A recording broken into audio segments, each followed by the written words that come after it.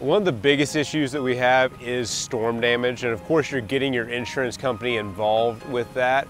But honestly, a lot of the homes that we work on are homeowners that, hey, just have an old roof. That roof has, I don't want to say like aged out, but when they're 20, 30, 40 years old and we're coming out there and there's no granules left, it's time that it has hit its age, right? And so what we see a lot of the time is just degradation of shingles over time. A lot of that comes with lower quality materials being installed. So if you install builder's grade materials, you're gonna get builder's grade results, right? And when they build a new home, they really want those materials to last 15 to 20 years.